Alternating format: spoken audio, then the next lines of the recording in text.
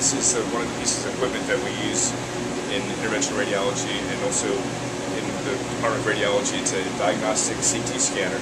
This enables us to get a very precise look inside the patient's bodies. It's a state-of-the-art 64-slice scanner. We can perform images of the patient within seconds, and enables us to even look at a beating heart. We use this to look at coronary arteries, which are the blood vessels supplying the heart muscle. We use this to look at essentially every part of the body in very minute detail.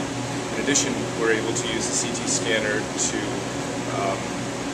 provide for access to the bodies in terms of doing needle biopsies, so that we're able to look at essentially any organ in the body, take a skinny needle, get to that area, and be able to get diagnostic sampling of the tissues in a way that formerly required it with surgery.